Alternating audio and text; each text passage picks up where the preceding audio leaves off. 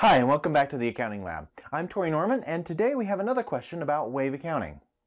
Today's question comes from ScanApic, who asked, "Hi, is there a way to set Wave to cash or accrual accounting? At the moment, I'm saving my invoices as a draft until I get paid."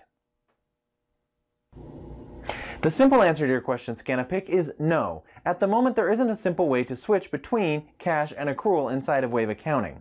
Now, I do know that they were developing a system similar to QuickBooks that would allow you to change your reporting between cash and accrual inside of Wave, but that development was slated in October of 2014 and has not been picked up since. I do not know if they're going to complete that development or not. Nothing's been said on the matter since then. One of the things that Wave has recommended is to maintain all of your books in accrual basis so that you can use the bill and invoice features that are available inside of Wave and simply make a cash basis adjustment at the end of the year for tax purposes. Now, they do have a website here that's included in the links in the description below that will explain how you can make that cash to accrual and accrual to cash adjustment. But honestly, what I would recommend is just keep your books in accrual basis if you want to use those features with the invoices and accepting credit cards.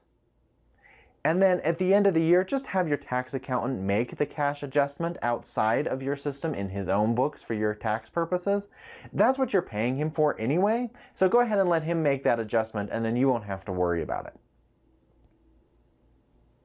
So hopefully, ScanApic, that answers your question a little bit better. Unfortunately, there's no easy way to do a straight cash with invoices inside of Wave accounting right now. There is a link in the description below to the original request for this feature. You're welcome to add to that request, and hopefully they'll pick that development back up again and finish that project sometime in the future.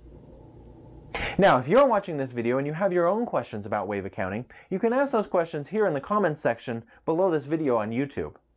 And like ScanApic, we may feature your question on one of our upcoming videos.